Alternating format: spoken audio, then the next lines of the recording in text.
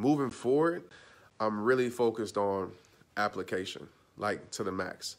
I'm really focused on that. I'm really focused on coaching you guys, like for real, because inspiration it just isn't enough. And I'm never going to stop giving that. That's who I am, right? I'm never going to stop giving impact. I'm going to continue, but I want to just dive in deeper, because when you guys say, Trent, like, but how? Or I've tried this and I get it, I feel it, but I just don't know how to do this. You know, that bothers me, man. Like, for real, that bothers me.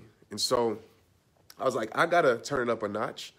And this is I wouldn't say uncomfortable area, but it's new for me, right? It's new for me.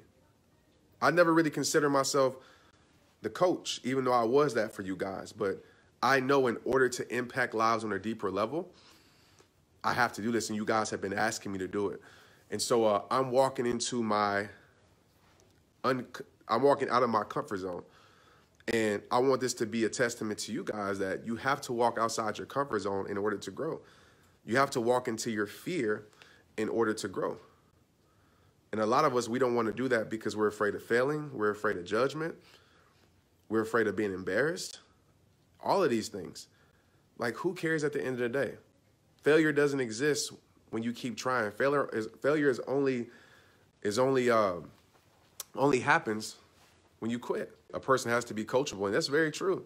And I know a lot of people are coachable. It means application, right? I can't, and y'all know this, I'll tell you that every time I get on here. I can't change your life. I've never changed a life. I haven't.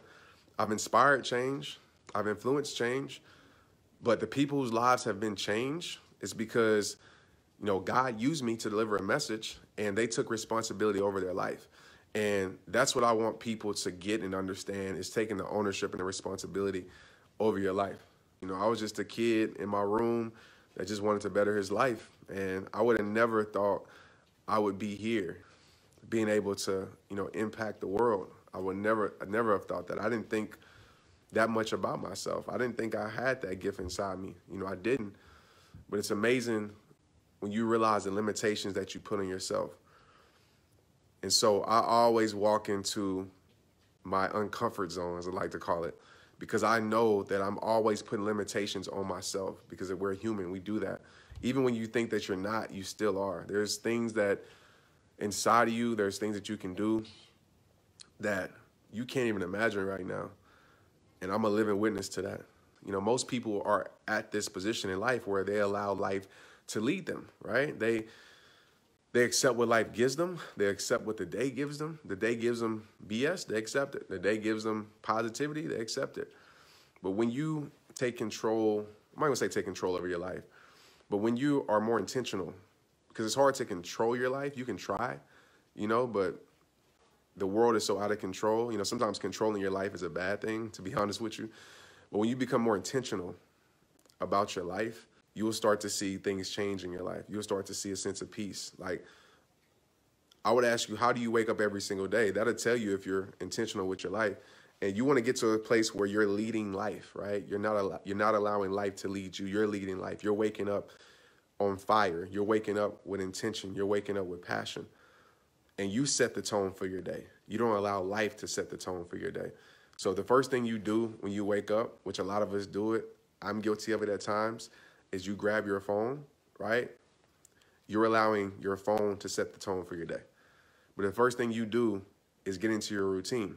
This is one of my formulas for myself that helps when I wake up every single day. I try. Well, let me be super transparent. I try to do it every single day. There's certain days where I don't, and I feel that, right? I'm not a perfect human being. Nobody is. Understand that. But I try my best to live the life that I speak about. I start my day off with accomplishment, because accomplishment puts dopamine, right? Releases dopamine in your life, right? It releases dopamine. Look up that if you don't know what that means. But accomplishment is very key. Maybe it's making up your bed. For me, sometimes it's folding clothes, washing dishes, going to take the trash out. Nothing too crazy. Sometimes it's working out, right? So I make sure I have an accomplishment. I make sure I have an appreciation. So that could be My moment of gratitude, that could be thanking God just for anything. That could be hugging my wife, hugging my babies, any of that. Appreciation is very key to your life and to your emotional and mental health. Very key. But I love setting the tone for my day. My routine is pretty simple. I go to the gym. After the gym, come home, spend time with my family for a little bit. Then I go to work for you guys. Stay up there about 4 or 5 hours. Then I come back home. And so that's my day. I'm very intentional with my day, with my life. And if you're not intentional, that means you're allowing life to guide you. You might say, well, Trent, I don't have the means to be intentional. You know, I work a 9 to 5. I, have this responsibility and that. And all those things might be true, but you still can be intentional in some part of your life. Even if it, like I said, even if it's just waking up with appreciation, like start your day off with intention. Set the tone for your day, because how you start your day will influence your day.